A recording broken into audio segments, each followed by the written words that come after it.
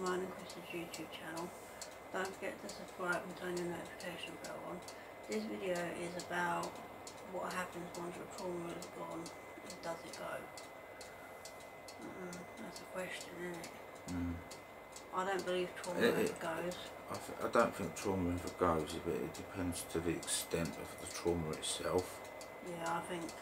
If it's major trauma over a major amount of time, i.e. like child abuse or some kind of thing, trigger warning coming up, rape, and think like sexual, or even a single sexual assault, that kind of thing can live with you for the rest of your life. Yeah, it's just how you, but you kind of don't I guess over time, I mean, I'll say it, both been, I can personally say it from my point of view that I've personally been a victim of both that.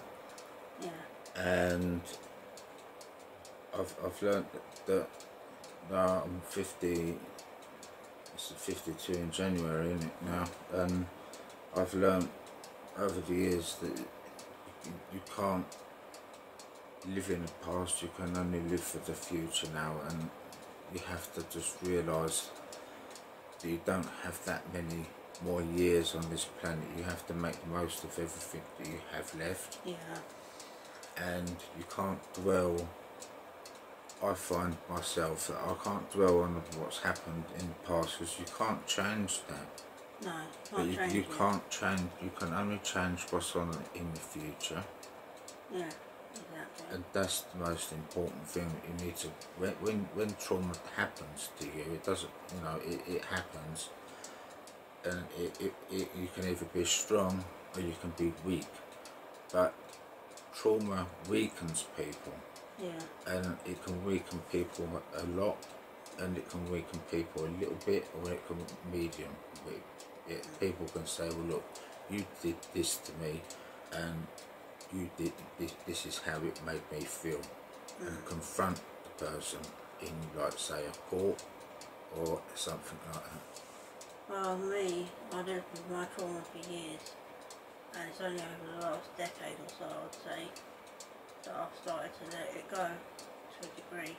Because you, over those 10 years, Helen, it was, I think, the first time that you actually spoke to someone about it, that you let go. Yeah, I mean, but I still have it, I still will have it. I've got to confront one person and then get to confront the actual perpetrator as such themselves on their own, which I would have liked to have done. I did kind of confront them about it to a degree with other people there, but it would have been nice to confront them face to face and had some type of evidence to say them admitting what they did. You know what I mean? And then I could have still tried to pursue the legal route, because they never got put in prison for it. They got arrested, de-arrested, arrested, de-arrested and all that. And that just adds to the trauma of what I went through. But I know the truth, I know the evidence that speaks for itself at the end of the day. And they're now dead. So the way I see it now is they can't hurt no one. And they've only been dead for like 2 years. One's been dead for 2 years, one's been dead since 2017, I believe. So, you know, it's not overly a long period of time. No. So I started to let go of the trauma before they even died, basically. You know what I mean? And I don't feel no type of way that they're not here no more. I'm glad they can't hurt anyone. I'm glad. Like, that makes me feel a lot better. Yeah, I mean, as most people on the mental health channel know, that I had CBT therapy, and on the therapist, he turned around and he said, look, well, why bother about it? Because he said, you're just wasting energy. he turned around and he said, like, really, you mustn't go back. You know, you can't change what's happened. I mean, if they don't want to know, and if that's what they did, they're not here. They're not here physically in this flat, so they can't say or control any aspect of your life anymore. No. So that's how you've got to think about stuff like that. Is you've got to think to yourself, well, no, hang on 1 minute. If it starts getting in your head, you got to think to yourself, well, no, look, I'm safe. I am in my own place. There's no one in my place, so I am safe. So that's how you feel. You've got to have that feel of safe space. Yeah, and I think we've got that here. We have that here, but what I said to him was I found it difficult going on public transport, and he said, well, on public transport there's more CCTV around than anywhere else.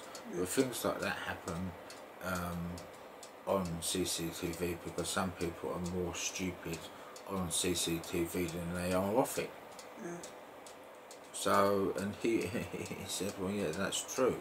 But he said, technically, you're still in a safe space because whatever happens is seen on CCTV. But I said, it's you know, it would have been done. Too late. Trauma there. Exactly. And then you've got to deal with that trauma. It's true. And then you go through all this mental health and physical health system. Yeah, and then you have a battle to get the right diagnosis and that. I mean, I only got diagnosed with the complex PTSD and anxiety not that long ago. No. About a year or so ago for complex PTSD, and anxiety was literally about 2-3 years ago. Maybe less. I think it's about 2 years ago. You know what I mean? And anxiety's been about 6 months. Yeah, I'd say so. And I am on medication for anxiety, and we just try each day in it, try and get me to go out. Basically, this is it. We thought our mental health would clash when we first got together. It hasn't clashed. It did to begin with. Yeah, it did to begin with. That's because we let it clash. We let it clash, but we sat down, we talked about it, and it doesn't clash anymore. It literally bonds itself together and we help each other out. There I am over on my side of the river and get myself stressed out, and Helen's saying, oh, come on, calm down. And then you start up on the same day and then you're getting stressed about something, I don't know what it is. And I'm saying, well, look, on the same day, about half an hour after I get stressed, I'm saying to you, calm down. That's what we do. But that's all because of trauma. Yeah, it is, and I think we've both gotten better over time to deal with it and live with it and that. But I think trauma, personally, will always be there, no matter what kind of trauma it is. Depends on the severity. Some trauma you can get over, depending on what it is. It's possible. I don't know. It's not so much the trauma. It's down to the individual person who suffered the trauma. Yeah. You can't say that it's, you know, you can't look at somebody and say, well, look, I know that you suffered trauma, but you'll get over it in 6 months. Yeah, because that's you the sort don't know of when you're person going you to are. get over it. It could be 60 years. Yeah, it could be 6 years, it could be 6 months. Who knows? All depends on the person themselves and how literally quite willing they are to fight it. And yeah, it is a battle. That's the thing, like me, when I had my trauma and that, and when I wasn't dealing with it properly, I used to think, well, why should I have to be the one to put in the work to get over the trauma when I never caused it? And you get what I mean? And there's probably other people who think the same way. Well, I didn't cause this trauma, so why have I got to go to therapy? Why have I got to do this? Why have I got to do that? And they're just out there living their life. I thought no repercussions. I mean, yeah, I guess I felt that the same way, especially about my mother, but not necessarily my dad. It was my dad that hit me hard, but my mum is the one I have the issues with.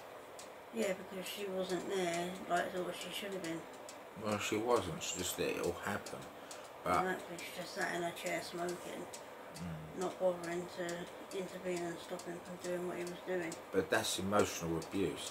What I'm trying to say is that that kind of thing for that long period of time, and then to have what happened to me happen, and then for her to stand there so coldly and not say nothing after she just before Christmas on December the 10th kicked me out of her house coldly out of the blue just before Christmas. Because she's got no empathy or anything No, she like hasn't, because she just She stood there. doesn't care. No, she stood there and it's just nothing. She just wanted you to be there, beck and call and that. Yeah, Like no, we not did in the anymore. video of trauma bonding. Check that out, it's up now. Yeah, but not, You know? not anymore, no. Not anymore. So I would say you learn to live with trauma. I don't believe it can completely leave you. No, it won't completely It go. just depends on how you choose to let it. I guess that there are, when you have trauma for long periods of time, like what we've had to carry, there's always going to be that spark that's going to spark one trigger of what happened wherever you go. So for example, that if someone was to sit down next to me on the bus, that's a trigger. My anxiety will go through the roof straight away. Absolutely straight away. And that triggers it. And something else will trigger something else somewhere else. So you're always going to get those, what I class as trauma triggers. Something somewhere will trigger your trauma. Yeah. And Hearing so certain songs. therefore, yeah, Right. hearing certain songs and certain dates, and that is trauma. Yeah. No, that's trauma that never goes away. Yeah. So technically, trauma does not never go away. Yeah, exactly. It doesn't matter how weak, strong, or medium you are. Yeah. So no, trauma doesn't go away, in No. my opinion. In my opinion, as well, It's it just how you just deal doesn't with go it away. on a It's just daily. how you deal with it on a daily basis. Yeah. But guys, anyone who's young out there over the age of 18, who's just started to deal with trauma, please listen to adults of what they say. One adult of 45 and one adult of 52, nearly. Nearly. Yeah, very nearly. That trust us. Please trust us. It does get a lot easier as Yeah, it time does. goes on. So you have to stick with it. Don't do anything silly, No. but just stick with it because it does get easier. It does. It really does. It does. So It let us never goes know. away. Let us know how you deal with your trauma and how it affects you and that. Let us know in the comments and that. And in the meantime, I'm going to say, take care. Bye for now. That's a really good video. Is it cut off?